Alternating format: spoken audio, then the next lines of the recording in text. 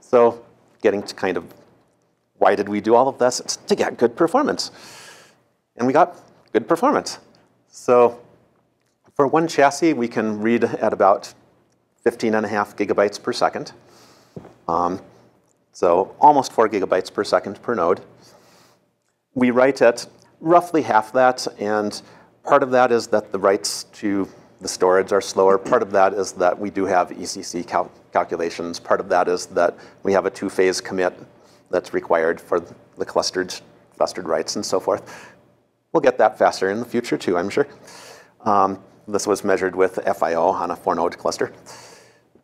Operations per second, and this was an outside group that did this, and they used something that's similar to spec SFS. You can read these as basically NFS operations, and our internal runs are very in the same ballpark. We get about 250,000 file NFS operations per second per cluster, per chassis, with less than a millisecond of latency per operation. And this was driven with 8 clients, so it doesn't take a lot of clients to get up to that. Just out of curiosity, is there any significant variance in the performance characteristics of the different protocols?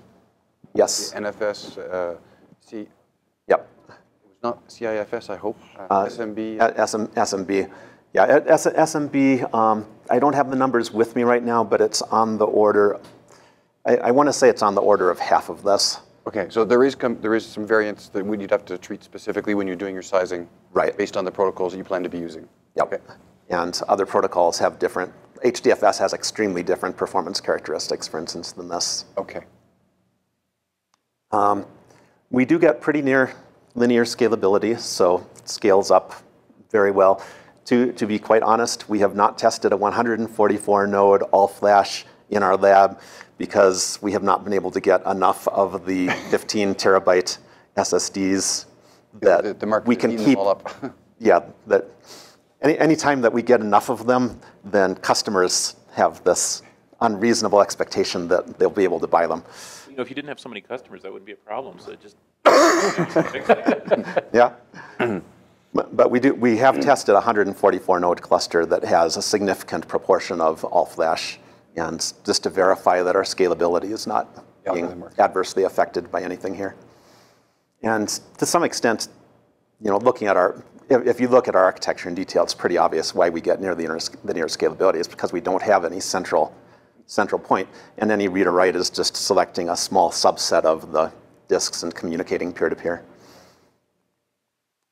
A good example of the kind of things that we do in our test lab that are focused around client environments is 4K video streaming. So we knew that 4K was something people have been asking us for a long time, and we wanted to finally be able to deliver that to them now that they're looking at deploying that. This is a little different because it's more sensitive to both latency and jitter than just streaming data in for an application that's processing analytics or whatever. And something else that makes it more challenging is that the formats that most people are using for video editing store each frame as a separate file, which means that you can't simply say, oh, I'm going to read, 10 megabyte chunks, and I'll read like the next 1,000 of them ahead of them. So we have a file name-based prefetch mechanism that comes into play there, where we actually detect, oh, you're reading a series of files that look like they are probably video streams, and we're going to predict the next file names that you're going to use and to prefetch those. It actually works really well. And that's improved as part of this because we found cases where it didn't work well enough, and it became much more obvious with the 4K streams.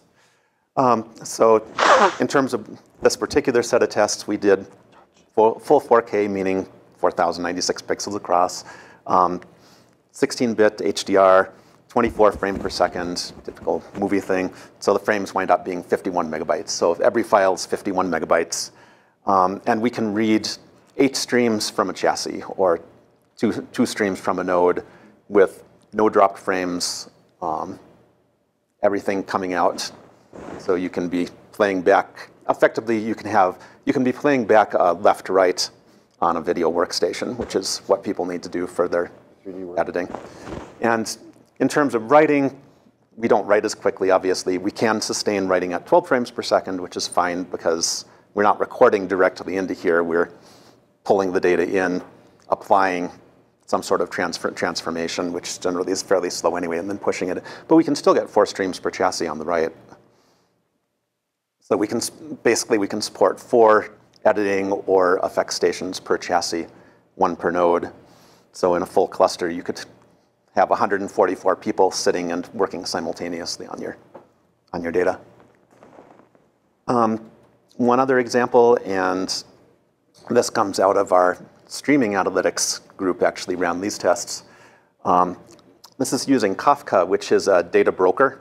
So it lives basically in between generators of data, which might be the Internet of Things.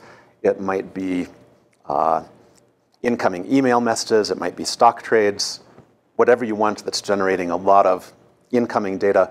And it effectively acts as a buffer between the incoming data, which may be very bursty, and some collection of applications that are processing that. And that processing could be near real time, or it could be batched up. And basically what Kafka does is it sits in the middle. It guarantees that you can absorb that data even if it's coming in an extremely bursty fashion without losing any.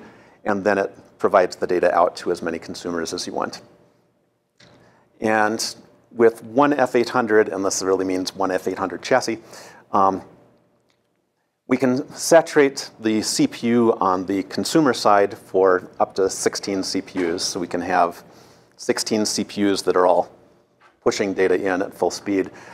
We can support 1 million transactions per second. And this is with an average size on the order of 250 bytes. This is all being done over straight NFS. So it's effectively doing 250 byte random writes into the system. And 21 milliseconds average latency. I'm not sure what that's measuring. I'm told that it's good for Kafka.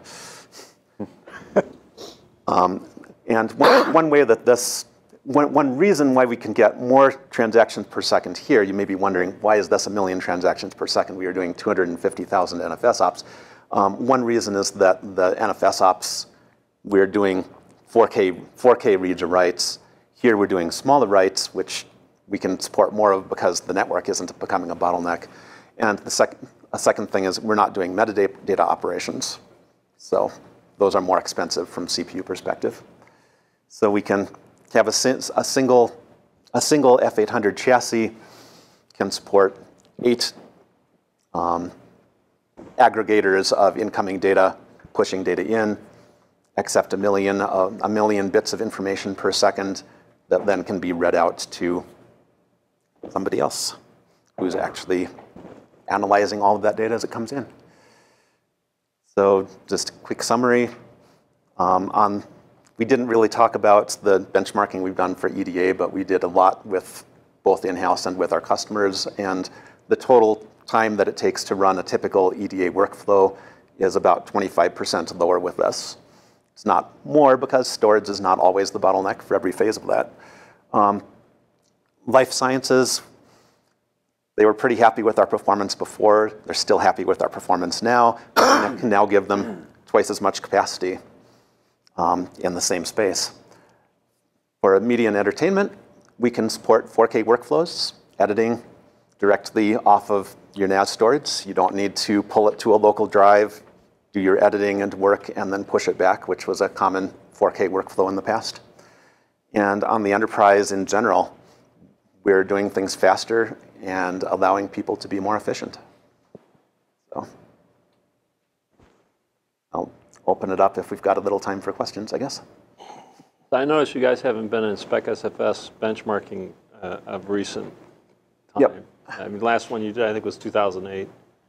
2014's been out since the end of 2014. Yeah, internally we're running 2008 and 2014. Our EDA work was all optimized with a mix of customer workloads and the Spec 2014 EDA profile. And I believe that... There's an EDA profile for Spec 2014? Yep. Yes. And I believe that I'm not sure if that one's released yet, but I know that we have it internally. Ah, it might not be released, okay. And I believe that we are in the process of preparing submissions, but I don't know where along the line that is. That's a different group. I think it's called the software build profile. Yeah, I mean, back when you did a 140 node configuration, you were supporting like 1.1 million IOPS across NFS throughput operations per second. And if I do the math right, this is like 9 times that effectively. Yes. If you were doing a spec SFS 2008 Right. kind of transaction. Yeah, it should be about 9 million spec SFS, 2008 ops. 2014 is a little more complicated because there are more profiles. And there's not a lot out there actually, but more scale out benchmarks than non, really, surprisingly enough. So I thought you guys would be a perfect example of that. Well, hopefully we'll get some in the near future.